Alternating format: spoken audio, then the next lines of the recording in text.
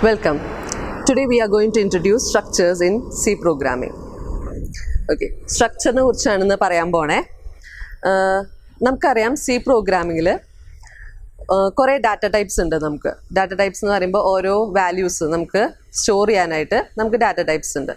Ipo integer values store cheyananengil namukku int data type undu. Adapole character values store cheyananengil char data type undu. ഇനി single values അല്ലാണ്ട് നമുക്ക് ഒരേപോലത്തെ values നമുക്ക് കുറേ store ചെയ്യാനായിട്ടാണ് നമുക്ക് എന്ത് അറേ ഉള്ളത് സി പ്രോഗ്രാമിങ്ങിൽ അറേ റെപ്രസെൻറ്റേഷൻ ഉള്ളത് അവിടെ എന്താണെന്ന് വെച്ചാൽ നമുക്ക് ഹോമോജീനിയസ് ആയിട്ടുള്ള ഡാറ്റ ടൈപ്സിനെയാണ് നമുക്ക് സ്റ്റോർ ചെയ്യാൻ പറ്റുള്ളൂ അതായത് ഇപ്പോൾ ഇൻറ്റീജർ ക്യാരക്ടേഴ്സ് ആണെങ്കിൽ ഒന്നിൽ കൂടുതൽ ഇൻറ്റീജേഴ്സ് ഇപ്പോൾ ഒരു കുട്ടിയുടെ റോൾ നമ്പർ ആണെങ്കിൽ ആ റോൾ നമ്പേഴ്സ് ഫുള്ള് ഇൻറ്റീജറായിട്ട് നമുക്ക് ഡിക്ലെയർ ചെയ്തിട്ട് അത് അറേക്ക് നമുക്ക് റെപ്രസെൻറ്റ് ചെയ്യാം ഇവിടെ സ്ട്രക്ചറിൽ എന്താ പറയണതെന്ന് വെച്ചാൽ നമുക്ക് ഒന്നിൽ കൂടുതൽ ഡാറ്റ ടൈപ്സ് അതായത് ഇൻറ്റീജർ ആയാലും കുഴപ്പമില്ല ക്യാരക്ടർ ആയാലും കുറേ ഡാറ്റ ടൈപ്സ് അതായത് നമുക്ക് ഇൻറ്റീജറും ക്യാരക്ടറും ഫ്ലോട്ടും അതേപോലെ തന്നെ നമുക്ക് കുറേ ഡാറ്റ ടൈപ്സ് ഉണ്ട് കുറച്ചെണ്ണം അതൊക്കെ നമുക്ക് ഇൻക്ലൂഡ് ചെയ്യാം ഏതിൽ സ്ട്രക്ചറിന് മെയിൻ അഡ്വാൻറ്റേജും ആ റെപ്രസെൻറ്റേഷൻ അത് തന്നെയാണ് എന്ത് ഒന്നിൽ കൂടുതൽ ഡാറ്റ ടൈപ്സിന് നമുക്ക് റെപ്രസെൻറ്റ് ചെയ്യാനായിട്ട് യൂസ് ചെയ്യാം ഇനി ഒരു ഡിഫറൻസ് പറയുകയാണെങ്കിൽ അറേയും സ്ട്രക്ചറും തമ്മിൽ ഡിഫറൻസ് പറയുകയാണെങ്കിൽ അറേ എന്താണ് ഹോമോജീനിയസ് ആയിട്ടുള്ള ഡാറ്റാസ് ആണ് സ്ട്രക്ചർ എന്ന് പറയുമ്പോൾ ഡിഫറെൻറ്റ് ഡാറ്റ ടൈപ്സ് ആണ് പിന്നെ അറേ എന്ന് പറയുന്നത് ഒരു യൂസർ ഡിഫൈൻഡ് ആയിട്ട് ഡിറൈവ്ഡ് ആയിട്ടുള്ള ഡാറ്റ ടൈപ്പ് ആയിരിക്കും സ്ട്രക്ചർ എന്ന് പറയുന്നത് എന്തായിരിക്കും നമ്മൾ പ്രോഗ്രാമേഴ്സ് ഡിറൈവ് ചെയ്തിട്ട് എഴുതണം അതിനെ ഡിഫൈൻ ചെയ്യണം പിന്നെ അതിനെ ഡിക്ലെയർ ചെയ്യണം എന്നിട്ടുള്ള ഡാറ്റ ടൈപ്പാണ് ഏത് വരുന്നത് ഡാറ്റ ടൈപ്പ് അല്ല റെപ്രസെൻറ്റേഷൻ ആണ് എന്ത് സ്ട്രക്ചർ വരുന്നത് അപ്പോൾ നമുക്ക് അതിലേക്ക് കിടക്കാം ഏതാണ് ഒരു സ്ട്രക്ചറിനെ എങ്ങനെയാണ് സി പ്രോഗ്രാമിങ്ങിൽ നമുക്ക് ഡിഫൈൻ ചെയ്യാമെന്ന് നമുക്ക് മനസ്സിലാക്കാം സ്ട്രക്ചറിനെ ഡിഫൈൻ ചെയ്യാനായിട്ട് മെയിനായിട്ട് നമുക്കുള്ളത് സ്ട്രക്റ്റ് കീവേഡ് ആണ് നമുക്ക് യൂസ് ചെയ്യേണ്ടത് സ്ട്രക്റ്റ് ആണ് ഇതിലത്തെ കീവേഡ് സ്ട്രക്റ്റ് കീവേഡ് യൂസ് ചെയ്ത് കഴിഞ്ഞിട്ട് നമുക്ക് ടാഗ് നെയിം കൊടുക്കണം ടാഗ് നെയിം എന്ന് പറയുന്നത് എന്താണ് ആ സ്ട്രക്ചറിനെ റെപ്രസെൻറ്റ് ചെയ്യാനായിട്ട് ഒരു പേര് കൊടുക്കുന്നതാണ് അതായത് നമുക്കിപ്പോൾ എക്സാമ്പിൾ സ്ട്രക്ചറിനെ റെപ്രസെൻറ്റ് ചെയ്യാന്ന് പറയുമ്പോൾ നമുക്കറിയാം ഇപ്പോൾ ഒരു ബുക്കിനെ റെപ്രസെൻറ്റ് ചെയ്യുമ്പോൾ നമുക്ക് ആ ബുക്കിൻ്റെ എന്തൊക്കെ വേണം ഡീറ്റെയിൽസ് ഉണ്ട് അതായത് ആ ബുക്കിൻ്റെ നമ്പർ ഓഫ് പേജസ് ഉണ്ട് ആ ബുക്കിൻ്റെ ഓർഡർ വരും ബുക്കിൻ്റെ ടൈറ്റിൽ വരും അങ്ങനെ കുറേ ഡീറ്റെയിൽസ് ഉണ്ട് അതൊക്കെ സ്റ്റോർ ചെയ്യാൻ നമുക്ക് സ്ട്രക്ചർ യൂസ് ചെയ്തിട്ട് പറ്റും അതേപോലെ തന്നെ ഇപ്പോൾ ഒരു സ്റ്റുഡൻറ്റ് ഡീറ്റെയിൽസ് ആണെങ്കിൽ സ്റ്റുഡൻറ്റ് റോൾ നമ്പർ അതേപോലെ സ്റ്റുഡൻറ്റ് നെയിം സ്റ്റുഡൻറ്റ് മാർക്സ് ഇതൊക്കെ സ്റ്റോർ ചെയ്യാനായിട്ട് സ്ട്രക്ചർ യൂസ് ചെയ്യുക അപ്പോൾ നമുക്ക് അതിനനുസരിച്ച് നമുക്ക് ടാഗ് നെയിം കൊടുക്കാം അത് നിങ്ങളുടെ ഇഷ്ടമാണ് ഒരു വേരിയബിളിൻ്റെ നെയിം കൊടുക്കണ പോലെ തന്നെ നിങ്ങൾക്ക് ഒരു ടാഗ് നെയിം കൊടുക്കാം അത് നമുക്ക് മനസ്സിലാവുന്ന രീതിയിൽ തന്നെ കൊടുക്കുകയാണെങ്കിൽ നമ്മുടെ പ്രോഗ്രാമിങ് കുറച്ചുകൂടി എന്താണ് മനസ്സിലാക്കുന്ന രീതിയിൽ നമുക്ക് എന്താണ് ആ പ്രോഗ്രാമർ ഉദ്ദേശിക്കുന്നത് ഏത് സ്ട്രക്ചറിനെയാണ് റെപ്രസെൻറ്റ് ചെയ്യാൻ ഉദ്ദേശിക്കുന്നതെന്ന് മനസ്സിലാവും അതിനനുസരിച്ചുള്ള ടാഗ് നെയിംസ് നമ്മൾ കൊടുത്തു കഴിഞ്ഞാൽ ഇനി അപ്പോൾ സ്ട്രക്റ്റ് കീവേഡ് ആണ് ഇതിൽ മെയിനായിട്ട് നമുക്ക്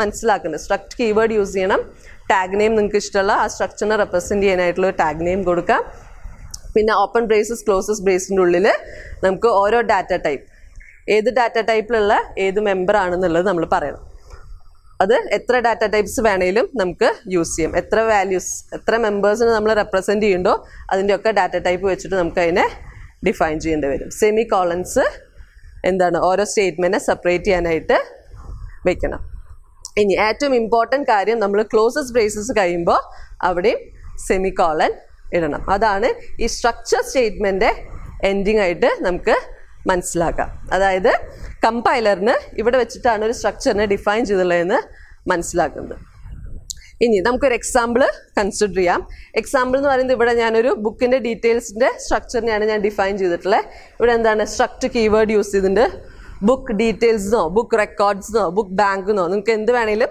ടാഗ് നെയിം നിങ്ങൾക്ക് യൂസ് ചെയ്യാം അത് യൂസേഴ്സിൻ്റെ വിഷയമാണ് അത് ചെയ്ത് കഴിഞ്ഞു പിന്നെ എന്താണ് നമുക്ക് ഓപ്പൺ ബ്രേസസും ക്ലോസസ് ബ്രേസസും ഉണ്ട് അതിൽ നമുക്ക് എന്തൊക്കെ ഡീറ്റെയിൽസ് ആണ് നമുക്ക് സ്റ്റോർ ചെയ്യാൻ നമ്മൾ ഉദ്ദേശിക്കുന്നത് അതൊക്കെ നമ്മൾ റെപ്രസെൻറ്റ് ചെയ്യണം ഇപ്പം ഞാൻ അവിടെ ടൈറ്റിൽ ബുക്കിൻ്റെ ടൈറ്റിൽ റെപ്രസെൻറ്റ് ചെയ്യാൻ ഉദ്ദേശിക്കുന്നത് സ്റ്റോർ ചെയ്യാൻ അപ്പോൾ ടൈറ്റിൽ ക്യാരക്ടറായിട്ട് ഡിക്ലെയർ ചെയ്തു അതേപോലെ ഓർഡർ ഉണ്ട് അതും ചാർ ടൈപ്പായി പ്രൈസ് ഫ്ലോട്ട് ടൈപ്പായിട്ട് പേജസ് ഇൻറ്റീജർ ടൈപ്പായിട്ട് നമ്മൾ ഡിഫൈൻ ചെയ്ത് എഴുതി ക്ലോസ് ചെയ്തു സെമിക്കോൾ ഇതാണ് ഒരു സ്ട്രക്ചറിൻ്റെ എക്സാമ്പിൾ ഇതേപോലെ നമ്മളിപ്പോൾ സ്റ്റുഡൻറ്റ് ഡീറ്റെയിൽസിനെയാണ് നമ്മൾ റെപ്രസെൻറ്റ് ചെയ്യാൻ ഉദ്ദേശിക്കുന്നത് വെച്ചാൽ സ്ട്രക്റ്റ് സ്റ്റുഡൻറ്റ് ഡീറ്റെയിൽസ് എന്ന് കൊടുക്കാൻ പേര് പിന്നെ എന്താണ് ഇപ്പോൾ ക്യാരക്ടർ തന്നെ സ്റ്റുഡൻറ്റ് നെയിം പിന്നെ എന്താണ് ഇൻറ്റീജറായിട്ട് നമുക്ക് student roll number കയറ്റാം ഫ്ലോട്ടായിട്ട് student marks എന്ന് പറഞ്ഞിട്ട് കയറ്റാം അപ്പോൾ നമുക്ക് ഇവിടെ എന്താണ് ഒരു സ്ട്രക്ചർ കിട്ടും ആ സ്റ്റുഡൻറ്റിൻ്റെ ഡീറ്റെയിൽസ് കയറ്റാൻ. അതായത് ഒന്നിൽ കൂടുതൽ ഡാറ്റ വാല്യൂസ്, ഡാറ്റ ടൈപ്സ് അല്ലെങ്കിൽ ആ എന്താണ്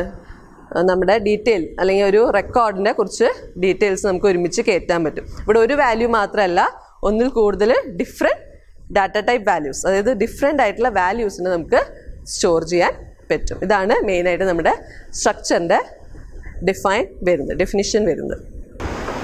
ഓക്കെ, ഇനി നമുക്ക് എങ്ങനെ ഒരു സ്ട്രക്ചർ വേരിയബിളിനെ ഡിക്ലെയർ ചെയ്യാമെന്നുള്ളത് നമുക്ക് നോക്കാം. സ്ട്രക്ചർ വേരിയബിളിനെ ഡിക്ലെയർ ചെയ്താൽ മാത്രമേ നമുക്ക് ആ സ്ട്രക്ചറിനെ യൂസ് ചെയ്യാൻ പറ്റുള്ളൂ. ഒരു സ്ട്രക്ചർ എഴുതി കഴിഞ്ഞാൽ, ഡിഫൈൻ ചെയ്ത് കഴിഞ്ഞാൽ ആ സ്ട്രക്ചറിൻ്റെ വേരിയബിൾസിനെ ഡിക്ലെയർ ചെയ്യാം.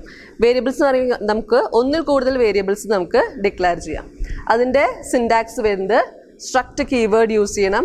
നിങ്ങൾ ഏത് നെയിമാണോ, ഏത് ടാഗ് നെയിമാണോ സ്ട്രക്ചർ ഡിഫൈൻ ചെയ്യുമ്പോൾ യൂസ് ചെയ്തേ അതേ ടാഗ് നെയിം വെച്ചിട്ട് വേണം നമ്മൾ വേരിയബിളിനെ ഡിക്ലെയർ ചെയ്യാൻ. അപ്പോൾ സ്ട്രക്ട് കീവേഡ്, ആ ടാഗ് നെയിം, പിന്നെ വേരിയബിൾ നെയിം, അത് നിങ്ങൾക്ക് ഇഷ്ടമുള്ള വേരിയബിൾ നെയിംസ് നിങ്ങൾക്ക് പ്രൊവൈഡ് ചെയ്യാം. Semicolon four termination. ഇതാണ് എന്ത് ഡിക്ലറേഷൻ, സ്ട്രക്ചർ വേരിയബിളിനെ ഡിക്ലെയർ ചെയ്യുന്നത്. ഒരു എക്സാമ്പിൾ ഞാൻ എഴുതിയിട്ടുണ്ട്. എന്താണ് സ്ട്രക്ചർ, നമ്മൾ നേരത്തെ എഴുതിയ ബുക്ക് റെക്കോർഡ്സിൻ്റെ സ്ട്രക്ചറിൻ്റെ ടാഗ് നെയിമാണ്. അപ്പോൾ അതിന് വേണ്ടിയിട്ടുള്ള ഒരു വേരിയബിളിനെയാണ് നമ്മൾ ഡിക്ലെയർ ചെയ്യാൻ പോണേ. Structure book record book 1. ഞാനിപ്പോൾ ഇവിടെ ഒരു വേരിയബിളാണ് ഡിക്ലെയർ ചെയ്തിട്ടുള്ളൂ. നിങ്ങൾക്ക് വേണമെങ്കിൽ ഒന്നിൽ കൂടുതൽ വേരിയബിൾസ് ഡിക്ലെയർ ചെയ്യണമെങ്കിൽ കോമ ഇട്ട് സെപ്പറേറ്റ് ചെയ്ത് ബുക്ക് 2 ബുക്ക് 3 എന്ന് പറഞ്ഞിട്ട് യൂസ് ചെയ്യാം. അവസാനം ടെർമിനേറ്റ് ചെയ്യുന്നത് എന്താണ്, സെമികോളൻ മസ്റ്റാണ്. അപ്പോൾ ഇതാണ് ഒരു സ്ട്രക്ചറിൻ്റെ വേരിയബിളിനെ ഡിക്ലെയർ ചെയ്യുക. ഒരു വേരിയബിളിനെ ഡിക്ലെയർ ചെയ്താൽ മാത്രമേ നമുക്ക് ആ സ്ട്രക്ചറിന് നമുക്ക് മെമ്മറി അലോക്കേറ്റ് ചെയ്ത് പ്രൊവൈഡ് ചെയ്യുള്ളൂ. ഇനി നമുക്ക് ഡെഫിനിഷൻ കഴിഞ്ഞിട്ടല്ലാണ്ട് നമുക്ക് ഡെഫിനിഷനും ഡിക്ലറേഷനും ഒരുമിച്ച് ചെയ്യാൻ പറ്റും സ്ട്രക്ചറിൽ. ഒരു സെയിം എക്സാമ്പിളാണ് ഞാൻ ഇവിടെ എടുത്തിട്ടുള്ളത്. ബുക്ക് റെക്കോർഡ്സ് അതിനെ നമ്മൾ ഡിഫൈൻ ചെയ്തിട്ടുണ്ട്. നമ്മളിവിടെ ടെർമിനേറ്റ് ചെയ്യണതിന് പകരം നമുക്ക് അവിടെ തന്നെ നമുക്ക് വേരിയബിൾസിനെ നമുക്ക് യൂസ് ചെയ്യാം, ഒന്നിൽ കൂടുതൽ യൂസ് ചെയ്യാം. ബുക്ക് 1 ബുക്ക് 2 കോമ വെച്ച് സെപ്പറേറ്റ് ചെയ്തിട്ട് സെമികോളൻ വെച്ചിട്ട് ടെർമിനേറ്റ് ചെയ്യാം.